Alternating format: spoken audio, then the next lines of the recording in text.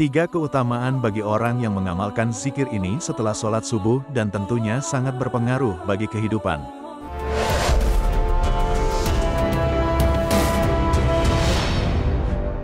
Assalamualaikum warahmatullahi wabarakatuh.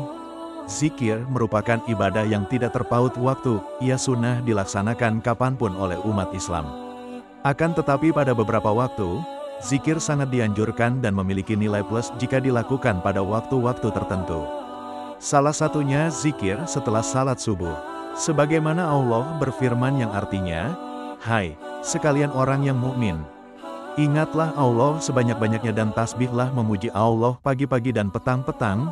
Al-Ahzab ayat 41-42.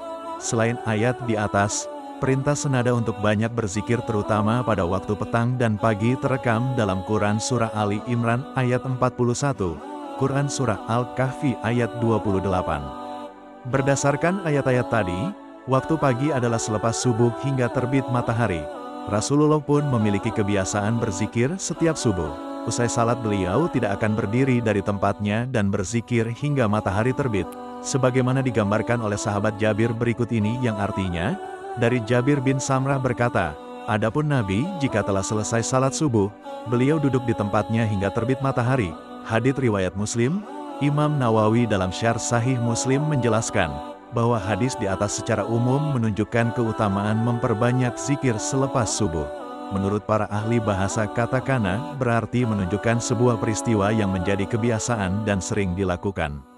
Sementara dalam beberapa riwayat, Nabi Muhammad SAW menyebutkan setidaknya ada 3 keutamaan bagi seseorang yang memperbanyak zikir selepas salat subuh, yaitu yang pertama, mendapatkan pahala seperti pahala haji dan umrah. Salah satu hadis yang menyebutkan keutamaan berzikir selepas salat subuh terdapat pada hadis riwayat Imam Tirmizi berikut ini yang artinya, "Barang siapa yang salat subuh berjamaah kemudian duduk berzikir hingga matahari terbit kemudian salat 2 rakaat maka baginya pahala seperti pahala haji dan umrah sempurna. Kedua, diampuni dosa-dosanya meski lebih banyak dari buih di lautan." Sebagaimana diketahui buih di lautan tidak bisa terhitung. Hal ini menunjukkan keutamaan zikir setelah subuh di antara waktu lainnya. Barang siapa yang tetap duduk setelah salat subuh hingga salat 2 rakaat duha tidak berkata kecuali hal baik maka akan diampuni doa-dosanya sekalipun lebih banyak dari buih lautan. Hadis riwayat Ahmad dan Abu Daud. Salat subuh mempunyai keistimewaan tersendiri sebab dilaksanakan di waktu yang pada umumnya sulit karena dilakukan selepas tengah malam, di mana sebagian besar manusia pada waktu tersebut terlelap. Sehingga berzikir selepas salat subuh pun menjadi sesuatu yang sulit dikerjakan. Karena itulah barang siapa yang mampu melakukannya akan diampuni dosanya meski sebanyak buih di laut. Adapun tidak berbicara kecuali hal baik maksudnya adalah zikir sebab sebaik-baiknya ucapan adalah zikir. Ketiga, akan dimasukkan ke surga dan tubuhnya tidak akan tersentuh api neraka. Hal tersebut karena besarnya keutamaan berzikir selepas subuh hingga terbit matahari mampu menjadi pelindung dari api neraka yang sangat panas.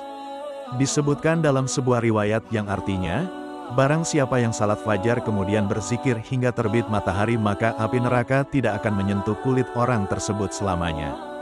Hadis riwayat Baihaqi. Semoga menjadi pengetahuan dan manfaat, lebih dan kurangnya mohon dimaafkan, jikalau benar itu datangnya dari Allah Subhanahu wa Ta'ala. Khilaf dan keliru itu datangnya dari saya pribadi.